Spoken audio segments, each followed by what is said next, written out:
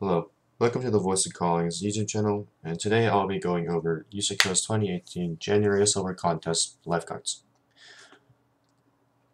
Problem goes over Farmer John, and he has cows, and he has N cows as lifeguards.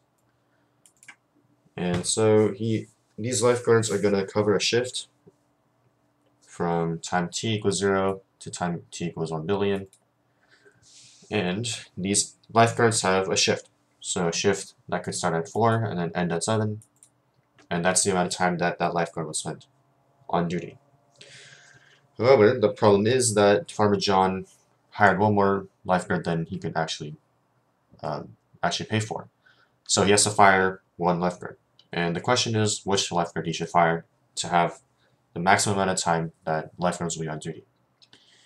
So, given this input right here, this top one is N, number of lifeguards, and these three are the intervals. So lifeguard 1 starts at time 5 and ends at time 9. Lifeguard 2 starts at time 1 and ends at time 4. Then lifeguard 3 and starts at 3 and ends at time 7. Okay, so to kind of visualize this, I'm going to pull this up. Right, so imagine it's like a number line of this time. So time 1 all the way up to time 9, because that's the maximum amount of time we have for this input. So cow 1 is going to start at time 1, or time 5, sorry. Time 5 all the way up to time 9. And it won't actually be on time 9 because its shift ends at time 9. So all the way up to 8. So cow 2 starts at 1, ends at 3. And then cow 3 starts at 3, ends at 6. So if we just look over this, we could see that some parts are already overlapping. Cow 2 and 3 are overlapping here. Cow 1 and 3 are overlapping here. So, right. So to put this into our code, I'm just gonna the three categories or the variables that we kind of need is the time. So at what time period it'll be at. Its cow identity, so which cow it is, cow 1, cow 2, or cow 3.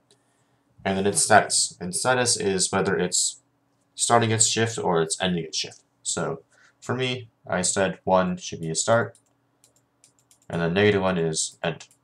So it's ending its shift.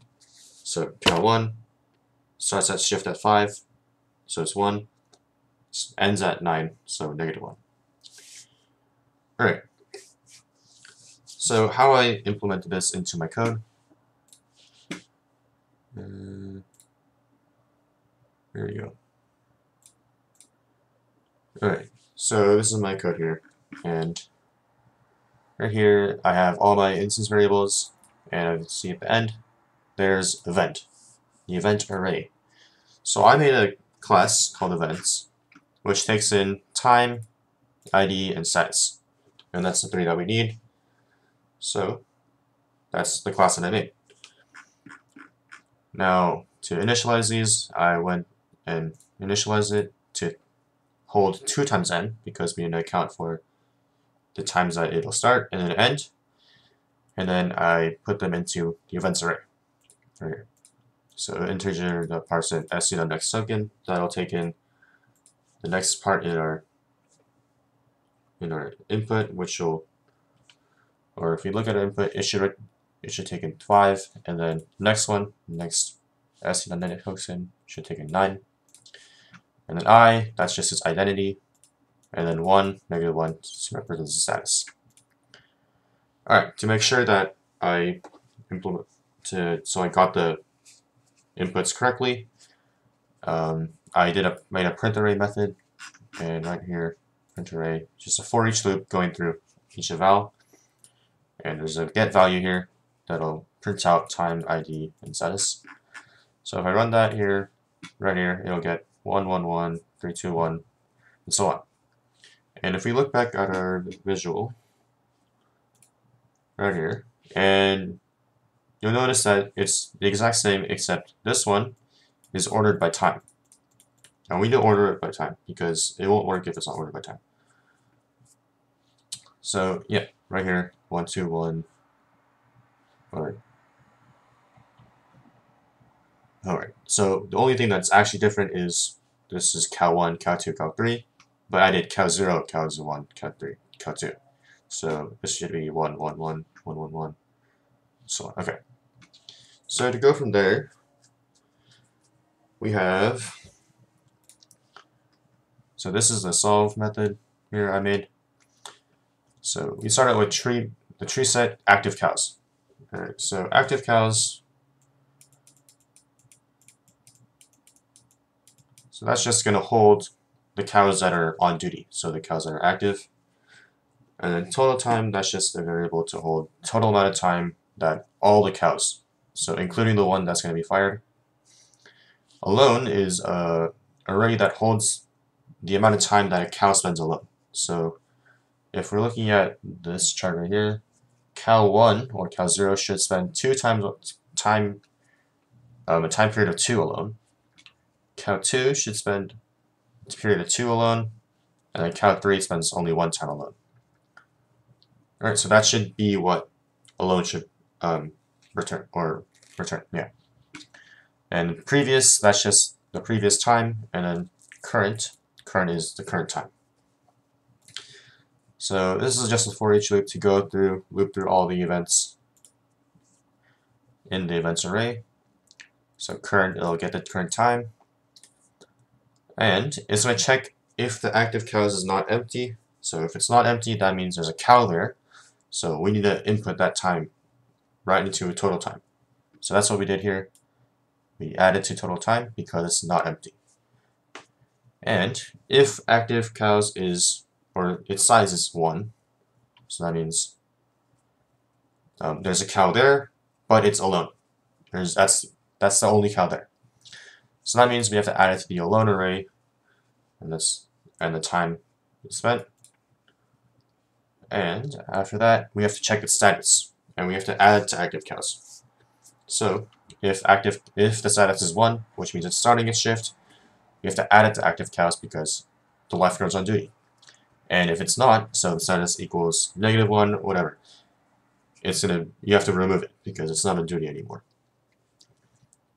And at the end, we have to set previous to current so that you can just move on. Alright, so I'm going to print these out just so I can check. And okay, so we see active cows right here, and it's empty. And why it's empty is because we're adding the cows and then we're removing them after their shift ends. So it only makes sense that it's empty. And this is alone. So alone, cow 1 spends 2 times alone. And that's what we got here, 2 times. Cow 2 spends 2 times alone. Cow 3 spends 1 time alone. So to calculate the maximum amount of time that if 1 cow is fired, you get the maximum amount of time that lifeguard's on duty, you have to get the minimum value in the alone array and then subtract that from total time. And that's what we did here. So min alone, that's going to get the value of the minimum value in alone array. I'm going to set that to a really big number. And then I'm going to loop through alone to find that minimum value. And then after that, I'll print out min alone minus total time. And that should be our answer. Oh, oops. Alright, so now let's print out 7. And if we look at our chart here, and seeing that 3 is the one that overlaps the most, if we get rid of 3, and 3 only spends 1 time alone, if we just get rid of 3 right here, we'll get 2 will spend 3 times alone, and then 1 will spend 4 times alone. That equals 7. So that's the answer, and that's how you solve the problem. Alright, thank you guys for watching this video, and make sure to leave a comment if you guys have any questions. Thank you.